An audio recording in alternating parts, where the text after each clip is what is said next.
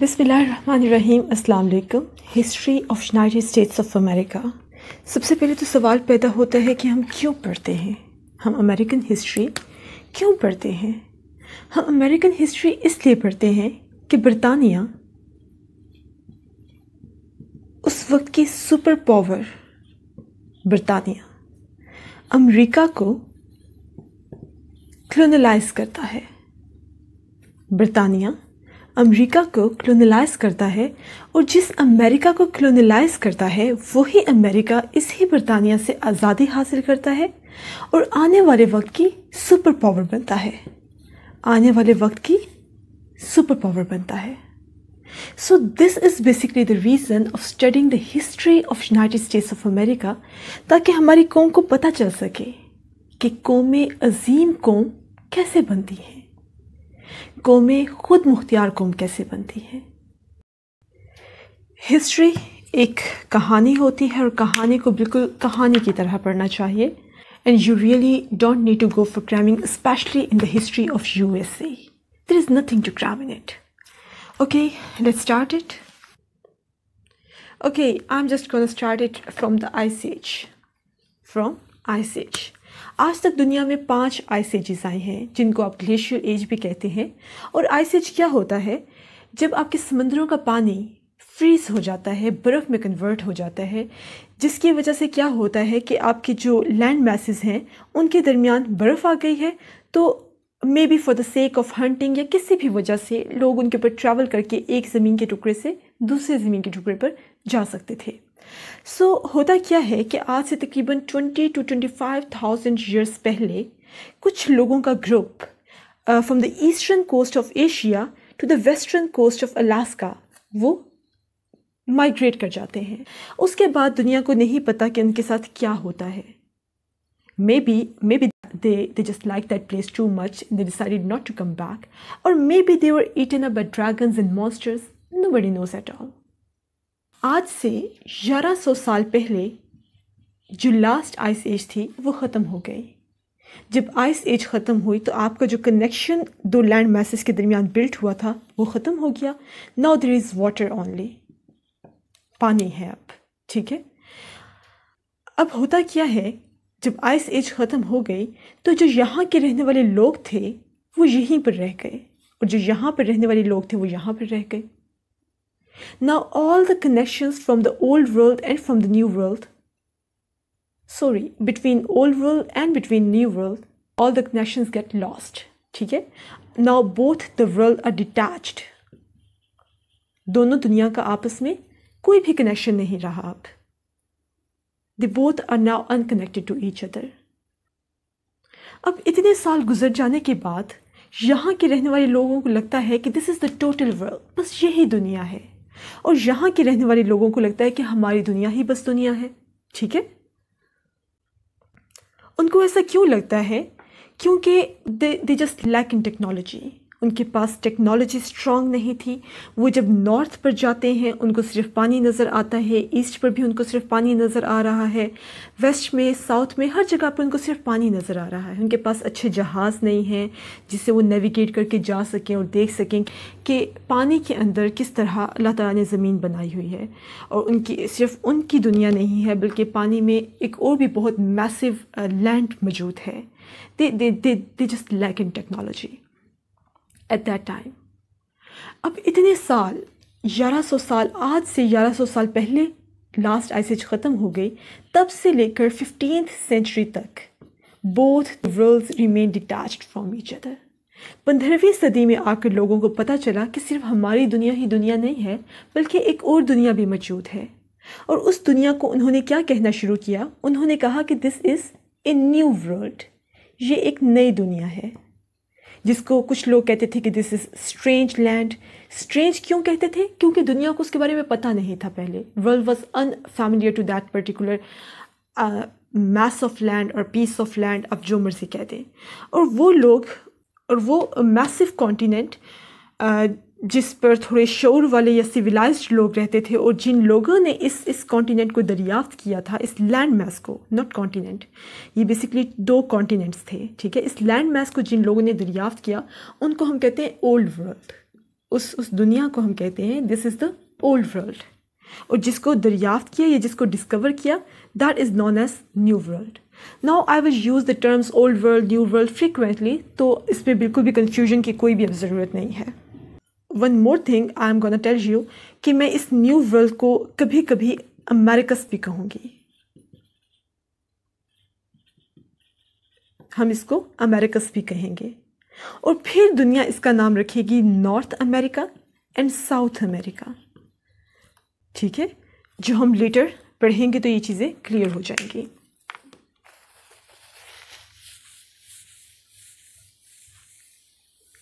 अच्छा, अब हम देखते हैं कि हमारा जो ओल्ड वर्ल्ड था उसमें क्या हो रहा था. इतने सालों तक उस ओल्ड वर्ल्ड में क्या होता रहा.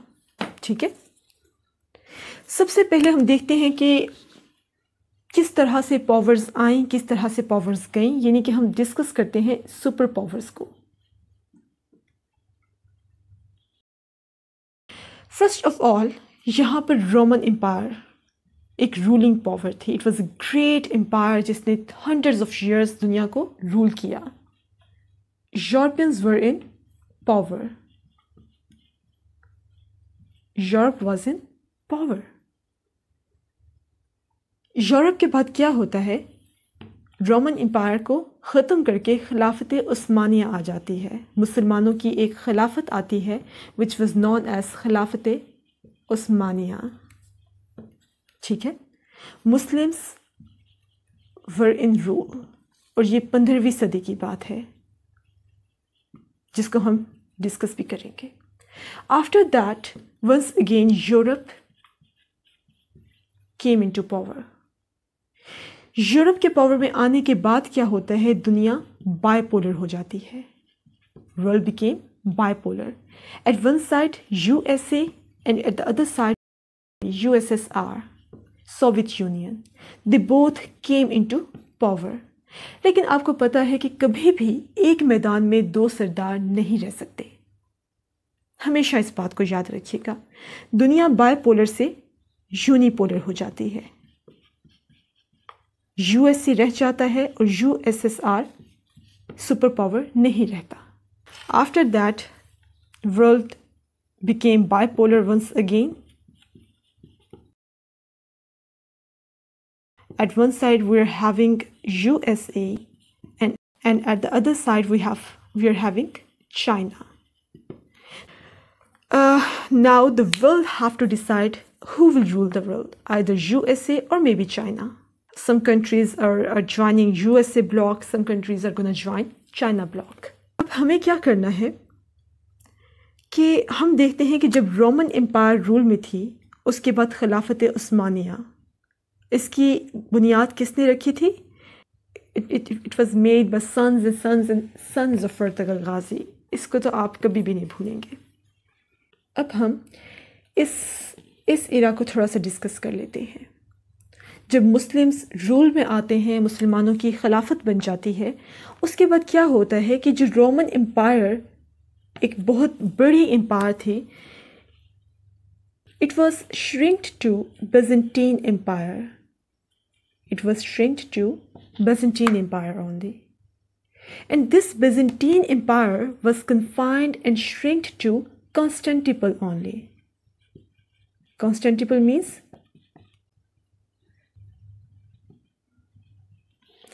Constantinople. सुल्तान मोहम्मद फ़ातेह, अगर आपको पता हो तो इसके बारे में एक हदीस मुबारका भी है. I don't know, I can't coat the exact words of that particular हदीस, लेकिन उसमें ज़िक्र आता है कुस्तुनतुनिया का कि मुसलमान जो हैं वो इस्तांबुल को या कुस्तुनतुनिया को फ़तह करेंगे. और एग्जैक्टली सुल्तान मोहम्मद फ़ातेह ने कुस्तुनतुनिया को फ़तह किया. If you want to watch movie on that, आप ज़रूर देखिएगा. फ़ातेह नाम से एक मूवी है, it's a Turkish and an amazing movie. खैर, उसके बाद सुल्तान मोहम्मद फ़ातेह ने जब कॉन्स्टेंटिनोपल यानी कुस्तुनतुनिया को फ़तह किया और बिज़ेंटीन एम्पायर ख़त्म हो गई, उसके बाद क्या हुआ कि सुल्तान मोहम्मद फ़ातेह ने कुस्तुनतुनिया का नाम चेंज कर इस्तांबुल रख दिया. कुछ लोग इसको इस्तांबुल कहते हैं. Some people use to pronounce इस Istanbul. Is up to you how you want to pronounce it. अब कुस्तुनतुनिया की अगर आप थोड़ी सी लोकेशन देखें तो कुस्तुनतुनिया बेसिकली चारों तरफ से ये सराउंडेड है bye a great wall. Basically एक बहुत बड़े किले के अंदर एक शहर आबाद है। It was quite difficult to conquer this whole city, इसलिए क्योंकि ये बहुत महफूज किले के अंदर मौजूद था। खैर, इसकी जोग्राफिकल जो लोकेशन है it is very important. It is exactly between your Asia and your Europe. ये अगर आप टर्की की लोकेशन देखें तो टर्की आपके दो कॉन्टिनेंट्स या दो बराज़म को कनेक्ट करता है। And at that time it was so important for Europeans. अब कुस्तुनतुनिया में या इस्तांबुल में एक चर्च था विच वाज नोन एज हैगा Sophia. It was a church and Orthodox Christians they were so much affiliated to this church. उनकी spiritual और religious association थी इस चर्च के साथ, और वो कुस्तुनतुनिया को समझते थे एक अपना रिलीजियस सेंटर, अपना इकोनॉमिक सेंटर समझते थे, अपना रिलीजियस सेंटर समझते थे। And that was the reason they were so much affiliated to your Istanbul, your कुस्तुनतुनिया। Y? Because they were politically, they were religiously, spiritually, socially, morally, they were connected to that particular place. कुछ हैगा Sophia की वजह से वो connected थे, और कुछ वो इसलिए इसके साथ बहुत एफिलिएटेड थे कि उनकी सारी ट्रेडिंग कुस्तुनतुनिया से होकर गुजरती थी। यानी कि आपको पता है कि जो यूरोप है it lack in so many crops, in so many basic crops. Even Europe में मसाले तक भी नहीं होते, और बहुत सी जो मेजर क्रॉप्स हैं वो नहीं होती। और उस ज़माने में यूरोप आपके एशिया पर बहुत ज़्यादा डिपेंडेंट था। एक बहुत बड़ा ट्रेड जो होता था वो यूरोप का एशिया से होता था। सो जब ये रिश्ता मुसलमानों ने ब्लॉक कर दिया, सबसे पहले तो हम देखते हैं कि ये ब्लॉक क्यों किया। मुसलमानों ने कुस्तुनतुनिया का रास्ता यूरोपियंस पर इसलिए ब्लॉक कर दिया just because of some traditional rivalries. और ट्रेडिशनल राइवलरीज उनके दरमियान क्यों थी? आपने नाम सुना होगा क्रूसेड वॉर्स का, स्लेबी जंगें। क्रूसेड वॉर्स में क्या होता है कि बहुत सारी series of Wars were fought between Muslims and Orthodox Christians. स्लेबियों के दरमियान जंगें होती हैं। एक तो ये बहुत बड़ी वजह बनी। सेकेंडली योर फॉल ऑफ ग्रेनादा का जो जवाल हुआ, और इसमें जो मुस्लिम्स थे they lost their power in Europe. They just lost their all powers in Europe and particularly in Spain. All right? ये exactly 1492 की बात है।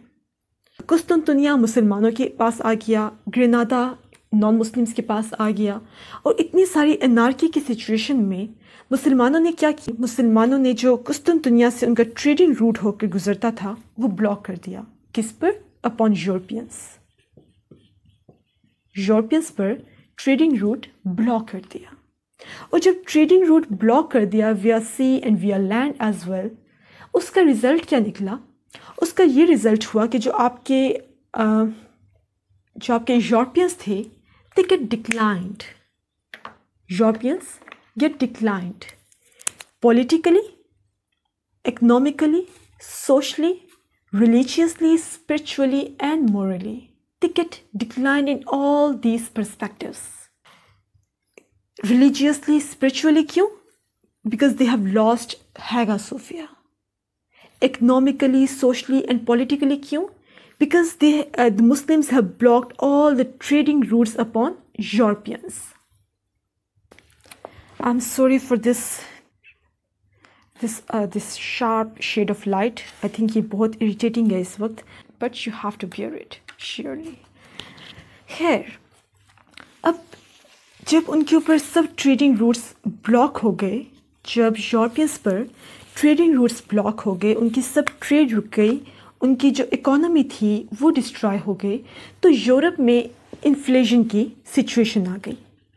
यूरोप में इन्फ्लेशन इस हद तक बढ़ गया कि आज हम जिस तरह कहते हैं ना कि अफगानीज आर डेस्परेट पीपल, उस ज़माने में एग्जैक्टली हम लोग लोग यूरोपियंस के लिए वर्ड यूज़ किया करते थे डेस्परेट का। वो यूरोपियंस के लिए डेस्परेट का वर्ड यूज़ किया करते थे कि Europeans are desperate, they were exactly in the situation of inflation, they were in downfall. क्यों? Because they were confined in to Europe only. वो यूरोप में बिल्कुल महदूद होकर रह गए थे. ओके, तो हम क्या डिस्कस कर रहे थे? हम डिस्कस कर रहे थे कि यूरोपियंस इन्वेजन की सिचुएशन में थे, वहाँ पर गुर्बत फैल चुकी थी, अनार्की की सिचुएशन थी. क्यों? बिकॉज उनसे उनका रिलीजियस सेंटर, उनसे उनकी जो इकोनॉमी थी वो छीन गई थी. इसके अलावा उनका ट्रेड ख़त्म हो गया था, उनका रोज़गार उनसे ख़त्म हो गया था. सो इतनी होपलेसनेस की सिचुएशन में एक चीज़ ने उनको hope the, and that was basically the writings of Marco Polo. He was a great traveller in the history. कि अब मार्को पोलो के जो सफ़रनामे थे, उन्होंने अब कैसे एक सेंस ऑफ होप पैदा की यूरोपियंस में. अब इनमें क्या लिखा हुआ था? इनमें लिखा हुआ था कि चाइना के महल में सोने की दीवारें हैं, चांदी के कालीन हैं, सफ़ायर के बर्तन हैं. Means they include a lot of exaggeration. They were even beyond reality. China के महल ऐसे हैं, जापान के महल ऐसे हैं, और एशिया के महल इस तरह के हैं. तो इनमें इतनी एग्जैजरेशन थी रिगार्डिंग सोना और चांदी कि इसने एक यूरोपियंस जो ऑलरेडी डेस्परेट थे, उन यूरोपियंस को इन्फ्यूज़ किया कि वो चाइना जाएं या एशिया जाएं और वहाँ से वो जितनी भी लग्जरीज़ हैं, सोना चांदी, वो वापस यूरोप लेकर आएँ और यूरोप को फिर से अपने पैरों पर खड़ा करें, यूरोप को फिर से एक ग्रेट पावर बनाएं दुनिया में. So from this particular hope, they decided to come out of their comfort zone. Now just come back जहाँ से हमने लेक्चर को स्टार्ट किया था, और वो ओल्ड वर्ल्ड और न्यू वर्ल्ड की कहानी थी. Now just come back to the story of old world and new world. अभी तक हमारी जो ओल्ड वर्ल्ड है, which include Asia, Africa and Europe. आपके ओल्ड वर्ल्ड को नहीं पता कि न्यू वर्ल्ड भी यहाँ मौजूद है, यानी कि America's which include north America and south America. इनको नहीं पता कि एक बहुत अजीम ज़मीन यहाँ पर मौजूद है, एक बहुत बड़ा लैंड मास मौजूद है. लेकिन कहीं ना कहीं इसका ज़िक्र कुछ बहुत पुरानी चाइनीज़ बुक्स में मिलता है, और वहाँ पर इसको क्या कहा जाता है? वहाँ पर इसको फुज़ैंग का नाम दिया गया है. Now what is फुज़ैंग? फुज़ैंग means out of the world. Out of the world यानी दुनिया से बहुत परे, दुनिया से बहुत दूर एक दुनिया मौजूद है. जो बहुत पुराने ट्रैवलर्स थे वो कहीं ना कहीं फुज़ैंग का जिक्र करते हैं अपने सफ़रनामों में, अपनी बुक्स में. और इसका जिक्र किस तरह से आता है? वो कहते हैं कि the east of the eastern ocean. वो क्या कहते हैं? वो कहते हैं कि जो ईस्टर्न ओशन है, this is your eastern ocean. Your Pacific Ocean is your Eastern Ocean basically. वो कहते हैं कि the east of this Eastern Ocean means this east of the Eastern Ocean lies the land of Fuzang. Lies the land of Fuzang. If after landing there you travel 5,000 kilometers around, you will come to another ocean. Blue, vast, huge and boundless. यानी कि अगर आप eastern ocean की east में जाते हैं तो आपको फुज़ैंग मिलेगा, एक बहुत बड़ा लैंड मास मिलेगा. Means out of the world एक दुनिया मिलेगी. And if after landing there, अगर आप उस पर लैंड करते हैं और तकरीबन 5,000 किलोमीटर चलते हैं, you will come to another ocean, a very blue, a very vast, huge and boundless ocean. And surely he is talking about your Atlantic ocean.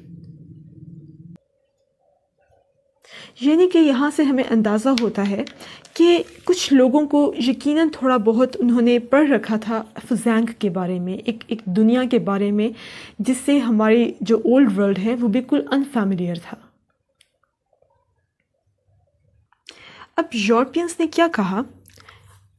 अब हम दोबारा वापस यूरोप की तरफ जाते हैं.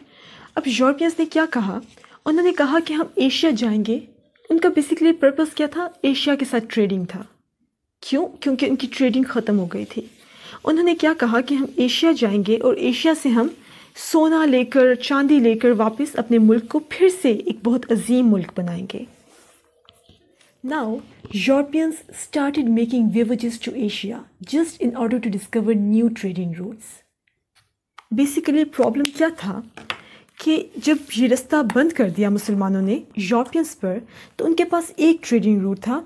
First, they have to cross whole massive continent Africa just in order to reach Asia. So this was the only trading route which was left to them. اور یہ ایک بہت بڑا روٹ تھا. سب سے پہلے آپ کو پورے افریقہ کی کوسٹ لائن کو کراس کرنا ہے ایشیا پہنچنے کے لیے. ایسے میں کرسٹوفر کولمبس پیدا ہوتا ہے. Christopher Columbus was a Spanish navigator and European explorer. He was son of Dominicio or Dominico. I have nothing to do with the pronunciation of his father's name. آپ کو جس سے مرضی pronounce کر لیں. Dominico Columbus, alright? And he was the brother of Bartholomew Columbus.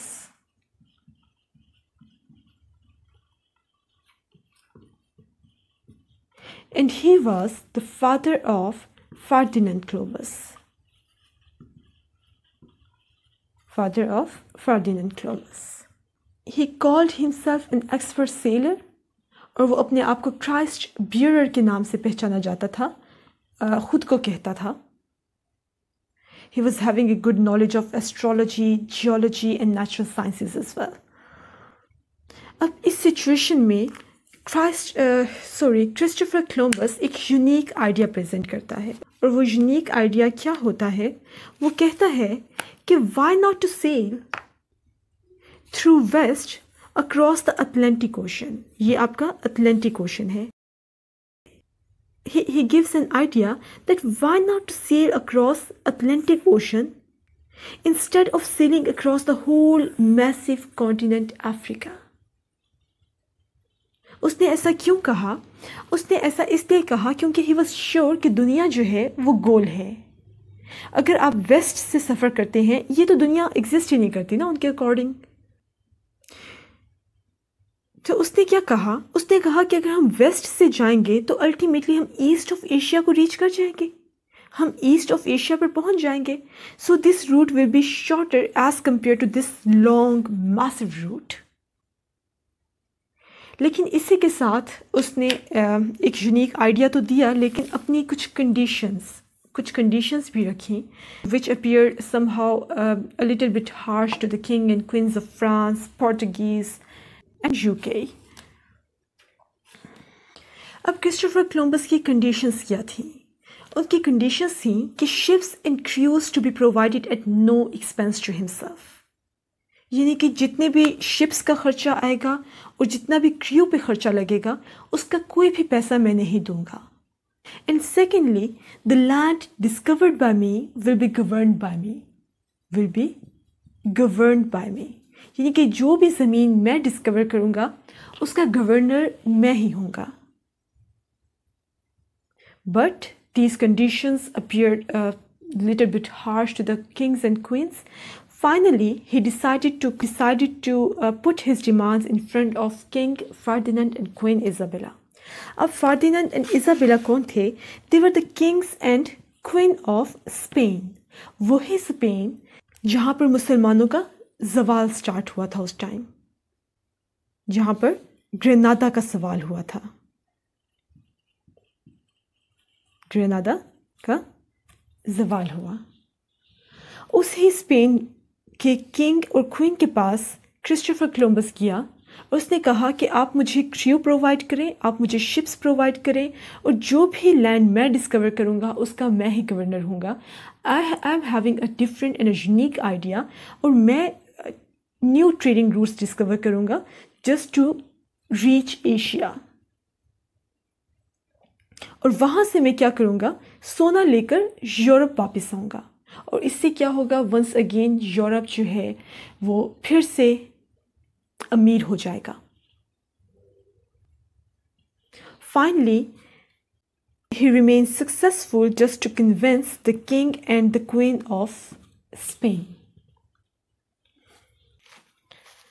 اور ایسے میں 3 اگست 1492 کو एक फर्स्ट विजिट स्टार्ट होती है क्रिस्टोफर कोलंबस की from Spain.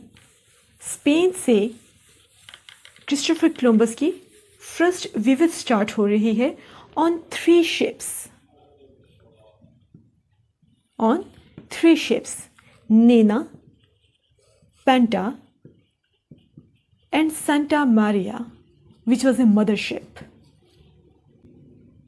And crew include approximately 120 members. अब 2 महीनों के बाद जाना कहाँ था? एशिया जाना था। लेकिन आफ्टर 2 months, 2 महीनों के बाद वो बहुत मुश्किल से एक छोटे से जजीरे पर पहुंचते हैं। वो एक छोटे से लैंड मास पर पहुंचते हैं या जजीरे पर पहुंचते हैं और वो जजीरा बहामास होता है। वो जजीरा बहामास होता है जिसका बाद में जो क्रिस्टोफर कोलंबस है उसका नाम सान सल्वाडोर रखता है। सान Salvador. Now where is Bahamas? जाना कहाँ है? यहाँ जाना है, लेकिन चला कहाँ जाता है? वो बहामास। यहाँ पर एक छोटा सा जजीरा मौजूद है विच इज़ नॉन एज सान सल्वाडोर और मे बी बहामास। वो यहाँ पर पहुँच जाते हैं। अब यहाँ पर पहुँचने के बाद क्रिस्टोफर को क्या लग रहा है? उसको लग रहा है कि मैं इंडिया पहुँच गया हूँ। उसने वहाँ पर कुछ लोग देखे having a dark skin tone, so he started calling them red Indians. उसने उनको रेड इंडियन क्यों कहा? क्योंकि उसको अभी भी एक मिसकंसेप्शन थी कि मैं इंडिया पहुँच गया हूँ। ऐसी मिसकंसेप्शन उसको क्यों थी? क्योंकि उसने अपनी विजिट स्टार्ट ही ये सोच के की थी कि मैं इंडिया के लिए न्यू ट्रेडिंग रूट्स डिस्कवर करने जा रहा हूँ। And the amazing thing is that उसकी अपनी पूरी ज़िंदगी में क्रिस्टोफर कोलंबस को इस चीज़ का अंदाज़ा ही नहीं हुआ कि जो चीज़ या जो जगह उसने दरियाफ्त की है वो एक नया ट्रेडिंग रूट नहीं है एशिया के लिए, बल्कि it's an entirely separate land mass. It is entirely a new world. In other words, you can say that he did not came to know that the land discovered by him are the 2 entirely separate land masses. They are the 2 massive continents. उसको इस बात का अंदाज़ा ही नहीं हुआ अपनी पूरी ज़िंदगी में। पूरी ज़िंदगी वो इनको रेड इंडियंस कहता रहा, इस जगह को वो एशिया समझता रहा। खैर फाइनली इस तरह से जो अमेरिका की डिस्कवरी थी वो पॉसिबल हुई। अच्छा, अब तक तो हमने देख लिया कि आपकी जो ओल्ड वर्ल्ड है उसमें क्या हो रहा था और किस तरह से ओल्ड वर्ल्ड ने न्यू वर्ल्ड को डिस्कवर किया। नाउ लेट्स सी कि आपके न्यू वर्ल्ड में क्या सिचुएशन थी, वहाँ का कल्चर कैसा था, वहाँ की सिविलाइजेशन कैसी थी। The people living in अमेरिकस were native Americans. वो नेटिव्स थे, वहाँ के मकामी लोग थे। इनको आप इंजीनियस पीपल भी कह सकते हैं।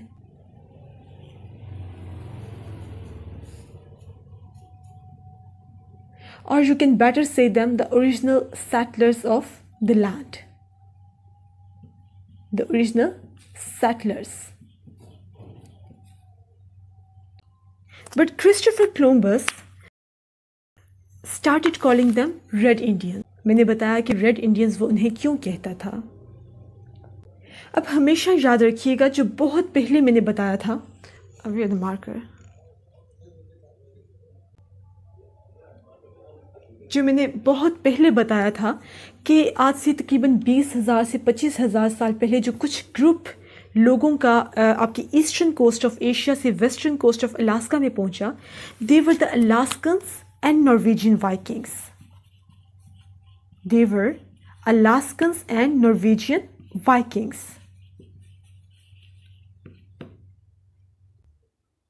ये वो पहले लोग थे जो अमेरिकस पहुंचे थे या न्यू वर्ल्ड पहुंचे थे, आप कह सकते हैं। After that, these people divided into so many number of tribes. Red Indians, Plain Indians, Aztecs and Toltecs, Comanche, Arapacho, Cherokee, Seminole, and so many tribes.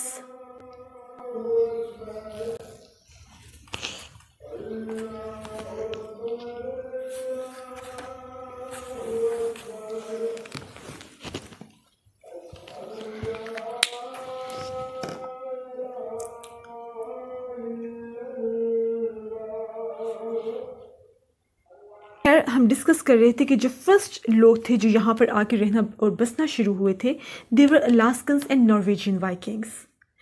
America के मिड में जो सिविलाइजेशन रहते थे, they include plane Indians, कमांचू and अरापाचू। जो south east of America में, यानी कि इस एरिया में जो सिविलाइजेशंस रहती थी, वो चिरोकी एंड सामिनोल थी। इसके अलावा आज जहाँ पर चिली और इक्वाडोर मौजूद हैं, वहाँ पर उनका सिविलाइजेशन रहती थी। और जहाँ पर मैक्सिको है आज, वहाँ पर एस्टेक्स एंड टॉल्टेक्स और माया सिविलाइजेशन रहती थी। So there are hundreds of civilisations, hundreds of tribes. आपको यकीनन सारी नहीं करनी है, आप कोई भी सिलेक्टिव कर लें जो आपको पसंद या अच्छी लगते हैं। अगर आप अमेरिकन जो नेटिव अमेरिकन्स हैं उनके कल्चर को समझना चाहते हैं या देखना चाहते हैं, सो उस पर 2-3 बहुत अच्छी मूवीज़ हैं, which include dancing with the wolf, एक बहुत अच्छी मूवी है। इसके अलावा विंड इन हर हेयर्स, ये भी बहुत अच्छी मूवी है। इनसे आपको एटलीस्ट उनका कल्चर बहुत अच्छे से समझ आ जाएगा कि उनकी ड्रेसिंग किस तरह की थी, उनका कल्चर कैसा था, उनकी सिविलाइजेशन कैसे थी, वो किस तरह से रहते थे, और फिर किस तरह से उन्होंने जंगें लड़ना स्टार्ट की। जो न्यू सेटलर्स आए, यूरोप से जो लोग आए, उनके साथ किस तरह से उन्होंने जंगें स्टार्ट की। अब हम देखते हैं कि अपना खाना किस तरह से हासिल किया करते थे। अपना खाना हासिल करने के लिए वो 4 टेक्निक्स यूज़ किया करते थे, विच इंक्लूड हंटिंग, फिशिंग,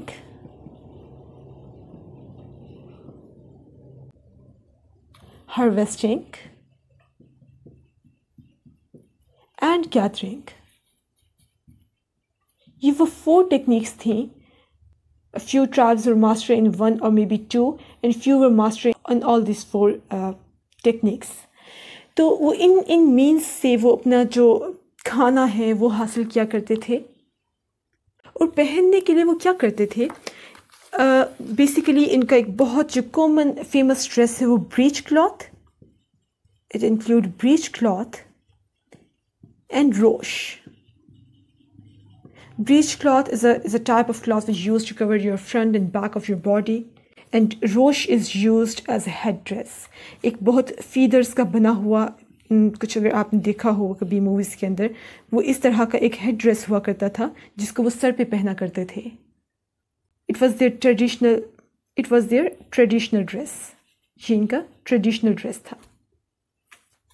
अब वो अपने कपड़े बनाने के लिए क्या करते थे कि जो एनिमल की हाइड्स होते हैं या एनिमल जानवरों की जो खालें होती हैं उनको इस्तेमाल करते थे, और उन खालों को कन्वर्ट कर देते थे लेदर में थ्रू टैनिंग प्रोसेस।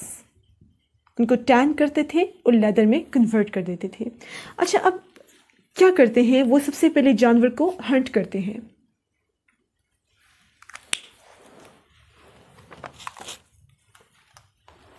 वो सबसे पहले हंटिंग करते हैं, जानवर का शिकार करते हैं।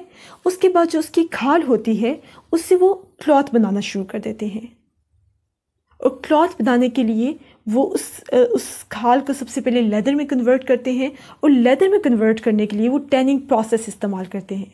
और टैनिंग प्रोसेस के अंदर वो उसी जानवर का या किसी भी जानवर का जो ब्रेन होता था उसको यूज़ करते थे। वो ब्रेन को क्यों यूज़ करते थे? Because it used to have some special chemical properties. It used to have some special chemical properties जो उनको हेल्प आउट करता था टैनिंग में, ताकि वो जो जानवर के खाल है उनको कन्वर्ट कर सके लेदर के अंदर। अब हम उनकी सोसाइटी के ऊपर बात करते हैं। जो अमेरिकन्स की सोसाइटी थी, it was basically a well organised, बहुत ज़्यादा वेल ऑर्गेनाइज्ड तो नहीं कह सकते, yes a little bit organised society. It was basically divided into men's and women. ख़वातीन और मर्दों के अंदर ये सोसाइटी डिवाइडेड थी, ठीक है। और हर किसी को अपनी जॉब परफॉर्म करनी होती थी। Women were responsible to work inside the reservation and around the reservation. अपने घरों के अंदर, अपने घरों के इर्द गिर्द काम करने के लिए रिस्पॉन्सिबल थे। और जो मर्द हजरात हैं वो घर से दूर काम किया करते थे, और खाना लेकर आना, लाइक हंटिंग, फिशिंग, क्राफ्टिंग, ये सब किसके काम होते थे? मर्दों के काम होते थे. Crafting include the crafting of tools, weapons, ships, जितनी भी इस तरह की चीज़ें होती थी वो मर्द बनाया करते थे. इसके अलावा वो पॉलिटिकल और रिलीजियस एक्टिविटीज़ के अंदर भी उनका एक इन्फ्लुएंस रहता था. जबकि जो ख़वातीन हैं, डेफिनेटली वो कुकिंग तो ख़वातीन का काम है, तो वो कुकिंग क्या करते थे, अपने बच्चों की देखभाल किया करते थे. इसके अलावा खेती बाड़ी भी ये लोग किया करते थे. इनके ख़वातीन क्राफ्टिंग किया करते थे, लाइक डेकोरेशन पीस, कपड़े बनाना, लेदर बनाना, और इस तरह के काम औरतें करते थे. ओके, अब हम एंशिएंट सिविलाइजेशंस को डिस्कस करते हैं.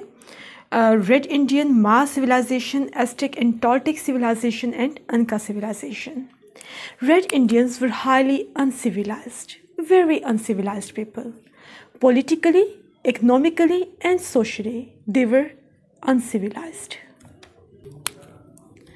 Now come towards Maya civilization.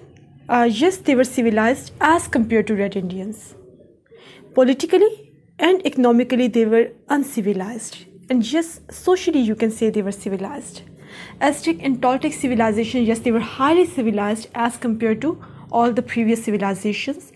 Politically, they were uncivilized. But economically and socially, you can say they were civilized. Anka civilization was the highly organized and civilized, you can say civilized people they were. Politically, economically, and socially, in all these three perspectives, they were civilized as compared to all other previous civilizations. अब एक सवाल पैदा होता है कि आज native Americans कहाँ हैं? आज नेटिव अमेरिकन्स कहाँ हैं? So let me tell you, according to the latest US Census Bureau statistics, today Native Americans make only 2.09% of the total population of America. They contribute only 6.79 million in the total American population. Now just imagine कि वो natives, वो मकामी लोग जिनकी ये असल ज़मीन थी, जिसके ये असल ऑनर्स थे, आज वो इस ज़मीन का सिर्फ आज वो इसकी पॉपुलेशन का सिर्फ 2.09% बना रहे हैं. So this was all about the background story of the history of United States of America. हमने डिस्कस किया कि किस तरह बाय चांस कुछ लोगों का ग्रुप न्यू वर्ल्ड पहुंचता है, उसके बाद न्यू वर्ल्ड और ओल्ड वर्ल्ड के कनेक्शन आपस में ख़त्म हो जाते हैं, और फिर आखिर ऐसे कौन से किस तरीके से हालात चेंज होते हैं जिसकी वजह से यूरोपियंस अपनी कंफर्ट जोन से बाहर निकलने पर मजबूर होते हैं, और फिर फॉर्चुनेटली दे डिस्कवर अमेरिका, और फिर एक नया एरा स्टार्ट होता है एक्सप्लोरेशन का, कॉलोनाइजेशन का. सो I hope that it will help you a lot. Thank you so much and अल्लाह हाफिज़.